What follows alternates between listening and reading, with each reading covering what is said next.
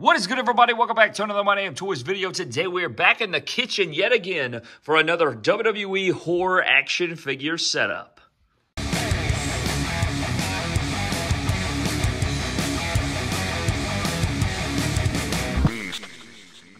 So today we are back in My Damn Kitchen for another WWE horror action figure setup. Man, you guys know we really enjoy these on the channel. They're a lot of fun to set up. We love to get into it for the month of October. So we're back yet again, man. Let's dive in. Buckle the hell up, man. Let's go ahead and dive into our WWE horror action figure setup back again inside the My Damn Kitchen. So I guess we'll start off in the corner and then we'll go all the way around here. We'll finish up this portion and then we'll come to the other side where the sink and stuff is. All right, man, so starting off in our corner over here, we do have Angelo Dawkins stuck inside the blender. You guys can see there he's yelling to get out and everything like that. And we do have this 2009 Friday the 13th remake, or that edition of the movie. This is, I think, from the beginning portion of the movie before he finds his mask. We have this rap head Jason sort of here. He's got like, that Jason was all in the woods and kind of living off the land there. And today he has Angelo Dawkins locked up inside of the blender and he doesn't look like he's getting out of there. So, you got a blender. It kind of just fits itself in there in the horror action figure setup. So we did start off our edition with Jason and Angelo Dawkins. This one right here is pretty interesting, and I think it's pretty relevant, especially on the day that we're talking about this. But we do have Logan Paul here, and he is strung up like a Christmas tree, man. Look at this right here. He is strung up. He's got barbed wire wrapped all around the man. The blood is all over his face so far, and he is chained completely up, all the way up here, held on by the beef ravioli. Not sponsored, but, go buy some, man. It's pretty damn good. But the beef ravioli, the Chef Boyardee or Chef Boyardee, how do you pronounce it? The Chef Boyardee beef ravioli holding up Logan Paul strung up here. It only made sense that this heavy can would be effective in the setup here. But Logan Paul's getting strung up here. And then you have Michael Myers with this nailed 2x4, the 2x4 full of nails. We have the Ultimate Miner here from My Bloody Valentine. And then we have Ghostface here with the knife. I mean, I think he's in a no-win situation, but this is a lot of fun to set up right there. You can get creative with the different figures and the chains and the barbed wire and the yelling Logan Paul. So, yeah, tell me who you got down below in the fight with, Dylan Dennis and Logan Paul. If we come forward just a little bit, guys, we do have another remake Jason here, but he's strangling Jungle Boy. So Jungle Boy is fighting for his life in this pot of water.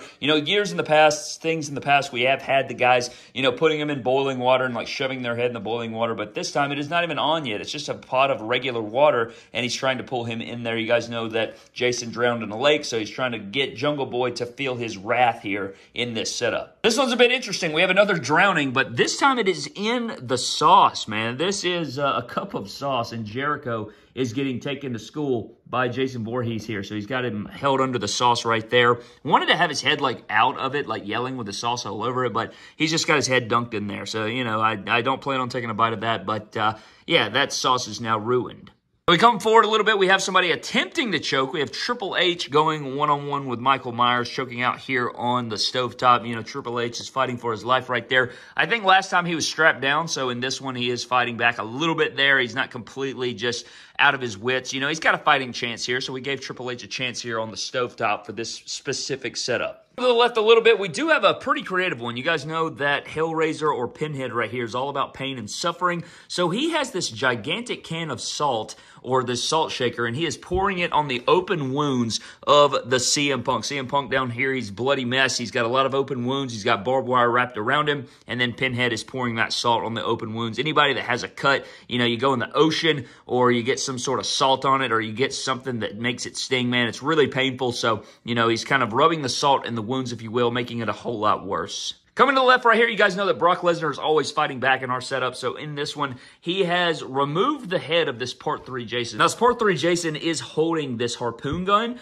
And so I take it that he was holding out the harpoon gun, pointing at Brock Lesnar, and he just gave him a vicious uppercut and sent Jason's head flying off right there, which wouldn't be the first time that's happened to Jason. It happened in Part 8 as well, but Jason was doing it to somebody else. Instead of here in the setup, it is vice versa. Coming just beyond that, man, we have probably my favorite part of the setup. We have this second form Frieza figure. This is the SH Figure Arts second form Frieza. Now, I was going to have somebody over the top, but my Dremel piece that I used to like put the hole through him and have like the horn going through there, if you guys watch the anime, you know what I'm talking about.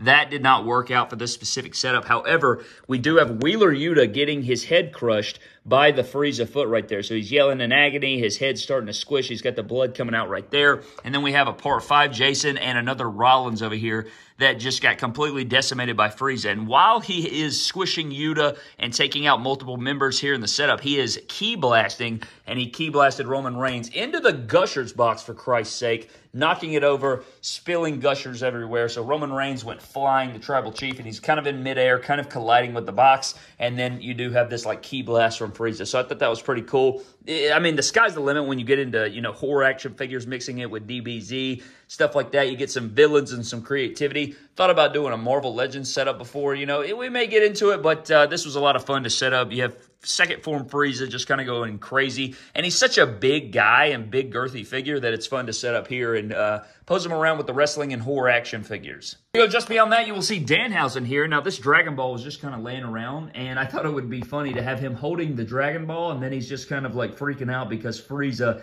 has opened up a can of whoopee on everybody, and I thought it would be funny. So there's Danhausen with a Dragon Ball. Again, it was just kind of laying around, so I figured it would go well in the setup. We come just beyond that, moving on down, we do have Leatherface. Now, he does have Jon Moxley strapped to the table here, and if you guys look closely, he has been sawn in half. By God, that man is broken in half. He has been sawed in half by Leatherface. Leatherface is right here. He's got his chainsaw crunk up. He's got him attached to the table. I mean, this is no worse situation than you want to be in, but this Blood and Guts Jon Moxley figure fits perfect right here, and I think it looks really good with the Leatherface. He's got his chainsaw. Moxley is screaming for his life. I mean, it looks good here, and it looks like an operation table or something like that Leatherface would have down in his workshop, so I think it all works good here, but I like this part of the setup. I think it looks nice, and you do have, you know, the cut in half right there. That's a great bonus feature of the AEW figures, especially for these horror action figure setups. Going just beyond Leatherface, guys, we do have a bunch of crazy body parts and members laid out because this gigantic T-Rex has been wrecking havoc. Now, this was actually a new addition. My brother had the idea of it. My son, I got him this, I think,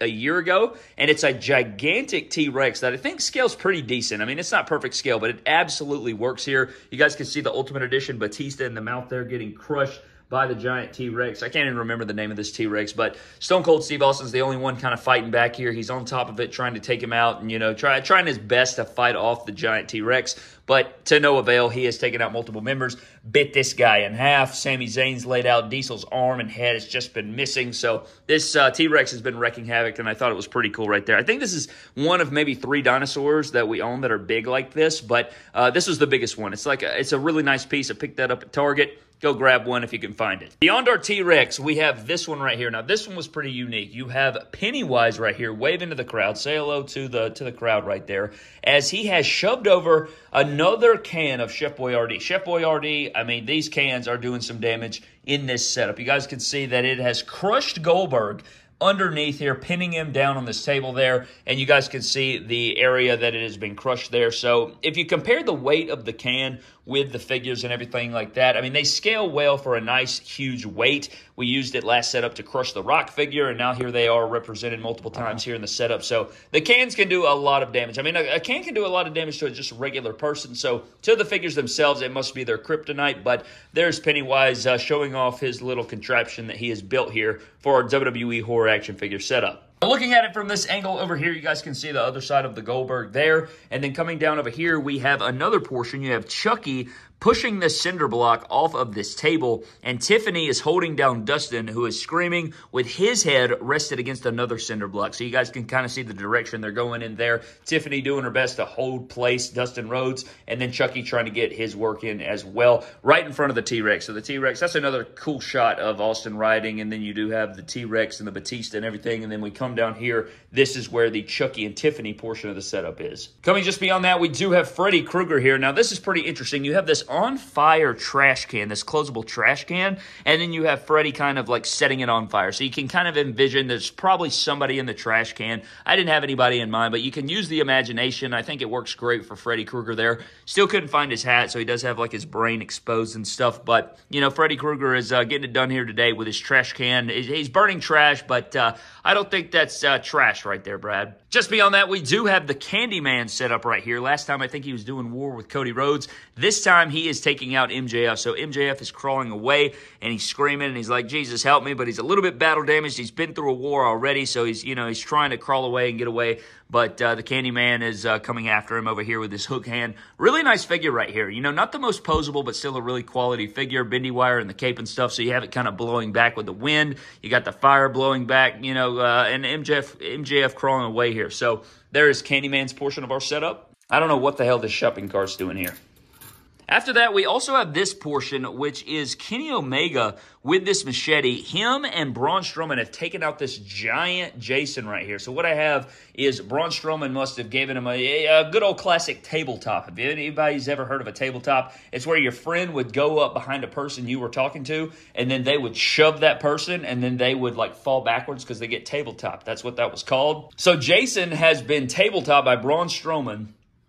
And when he fell on this gigantic knife, and it has beheaded him. So Braun Strowman and Kenny Omega have kind of tripped up and tabletopped this Jason to fall onto this knife. And the knife has beheaded the Jason here. You guys can see the pool of blood underneath the Jason head here. This figure is really awesome. It's pretty much our Part 4 Jason that is like lower scale. It's just a bigger version. This figure is massive and gigantic. Wish we got more figures like that, but this is a really cool part as well. You got, Celebration Kenny here with the machete over his head. But I have found this part to be pretty intriguing about the setup. Over here is pretty interesting, man. Look at this Ortiz right here yelling. He's trying to use a donut to shield himself, but the donut has paid the cost. I mean, not a great shield to use, to be honest with you, but a delicious one at that. As this Jason is trying to come after Ortiz, he's using the donut as a shield, and it is obviously cutting right through it there, destroying the donut and probably destroying Ortiz in the process, but right now he's protected by the delicious donut. Come on this side of the setup, we do have this Jason Voorhees slamming AJ Styles' head into the microwave. I thought that was pretty clever there. So he is getting destroyed by the microwave by Jason Voorhees. This is on the opposite side of the kitchen here, but these two Jasons are also prepared for somebody up above, and that is going to be RVD jumping out of the cabinet, coming and crashing down onto the Jason figure. So we'll go ahead and get that done right now. Yeah, that didn't do a damn thing. Sorry about that, bud. Now we come over here, we do have a couple Pennywises. Now this Pennywise coming out of the garbage disposal, and then we have this Kurt Angle using the water gun to shoot at the Pennywises. So originally he was over here, but it wouldn't reach, so he was shooting at this one coming out, and kind of like his leg is off, his arm is off, so he's kind of crawling up out of the garbage disposal, out of the sewer, if you will. And then you also have this Pennywise over here who is like, regenerating, coming after Kurt, and Kurt is pretty terrified, so he's trying to use his water gun there to protect himself as much as possible. But then we have Seth Rollins here, who was in the wheelchair, and he got pushed off this little cliff into the sink by one of these Jason figures over here. So he got plummeted down in there and hit his head on there. Probably unconscious at this point. But these two Jason figures right here are also looking out for Jeff Hardy, who is jumping out of this cabinet, which I think looks pretty unique right here because it's kind of like a skinny cabinet. But he's coming down onto these. And given what happened with RVD over there, I don't know if this will actually work. But let's go and see. Let's see if he can take out these Jasons. Okay, so he was actually successful. Tells you what you know. But over here, we do have Doink the Clown taking out another Pennywise figure. As you guys can see, Pennywise or Doink right here. And he used the top of this candy jar to take out this Pennywise. So he crushed the head of the Pennywise there, surviving him. But, he looks a little bit, I don't even know how to describe his face. Kind of like a mischievous face, like, ha, I gotcha. And then he's got his hammer there to protect himself as well, if any more do show up. After these Jasons get taken out by Jeff Hardy, over here you have this batch of weapons just chilling, and then we have this gigantic bag of sugar, and Cody Rhodes is getting buried alive in the sugar here, and he looks like he is enjoying every single bit of that. And that is not just a head sculpt, man. That is a full upper body. I thought about it after I buried the figure. Damn, could have just took his head off and sat it on top of the sugar and got the same effect, but I'm an idiot.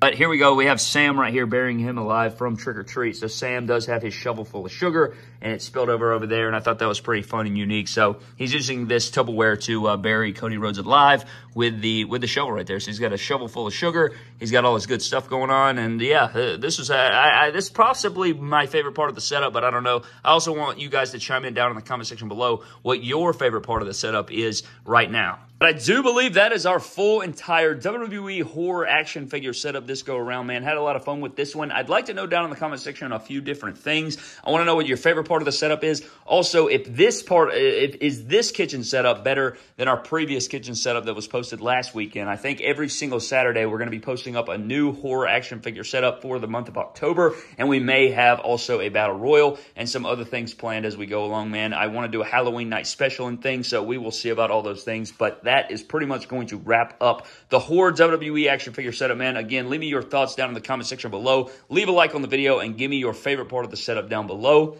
Huge shout out to our Patreon members of the MDT YouTube channel. Always appreciate those guys for all of their continued support. If you guys are interested in that, click the link in the description below. Always a huge shout out to those guys. Love you guys so very much. But I'm getting out of here, man. Thank you for watching. Subscribe to the channel. Follow me on Instagram, Twitter, and TikTok at MyDamnToys. And also have a happy Halloween. Love you guys, and peace out.